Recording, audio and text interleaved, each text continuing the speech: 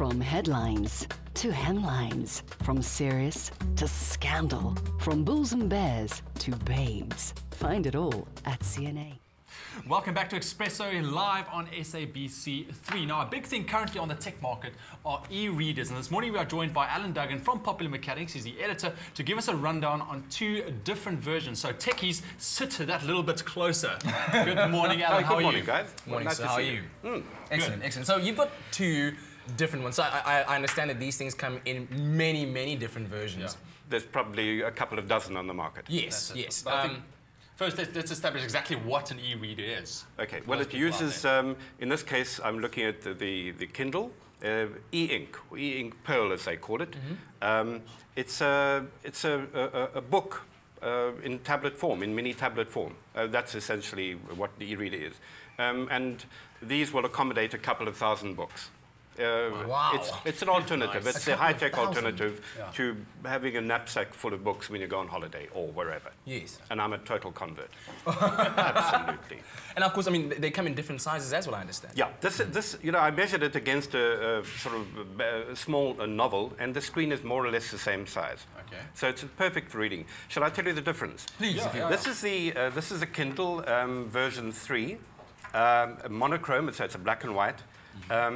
And it has this little pad here, which is analogous to the pad you've seen in other devices, which enables you to move around and select, not a touch screen. Okay. So, right, there you have a book, and you switch the pages by pressing that button there. Wow. It's easy. It's funny, it actually looks like a page in a book. It does, exactly. It looks exactly like a page. You do need a light, a bedside light or daylight. Okay. It's fabulous for reading in the daylight, whereas the touchscreen Nook color is perhaps less impressive in that respect. And it's wonderful. It'll accommodate a couple of thousand books.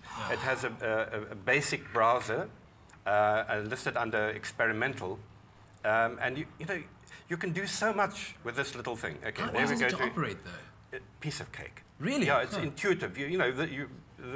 The thumb generation will find it so easy. So you have a basic web browser. You can play MP3 music if you want. If you prefer it, this thing will read your story back to you. That's being lazy. That's seriously lazy. Tell us about this color screen, touch screen. That, by the way, is the Amazon product. Okay. It's a best-selling product ever on Amazon as well. Kindle is one of those. Yes. Barnes & Noble, the big US company, produce the Nook Color, a wonderful little machine. This one has a touch screen, full web, email, great apps. For example, maybe I'm getting off the subject of e-readers, but there, for example, Pulse. This you can load with all kinds of news feeds and give you daily updates.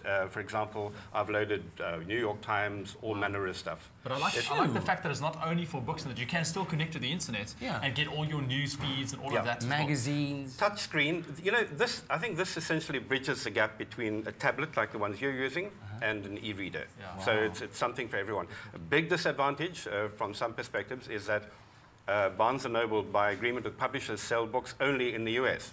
Oh, right. There are ways around it. And perhaps I shouldn't elaborate on that on public television. It might be. There are ways around it. And I would suggest, while you pursue those ways, you download a very useful bit of software called Calibre, spelled the English way, .com.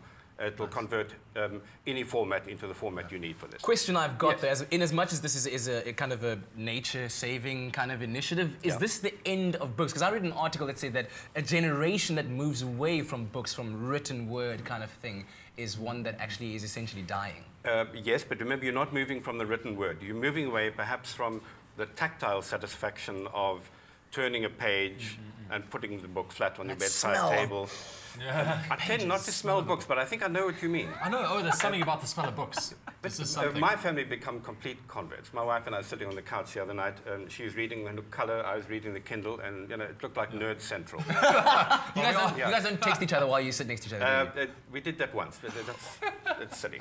Oh my goodness. Yeah, that's But it's a way to go. I'm a complete definitely. convert. And of course, if you'd like to find out more about all these wonderful gadgets, you can get yourself a subscription. You can actually win two viewers can win a 6-month subscription to Popular Mechanics. All you have to do is SMS the word CNA, your name and your city to 33728, and you could be one of those lucky winners. Exactly. Otherwise, go get your latest issue of Popular Mechanics at your nearest CNA. Indeed. I think it's time we go over to the kitchen. The ladies are cooking something with... Oh, they're making leftovers again. Leftovers, I think so. I don't know. Let's have a look. Let's have a look.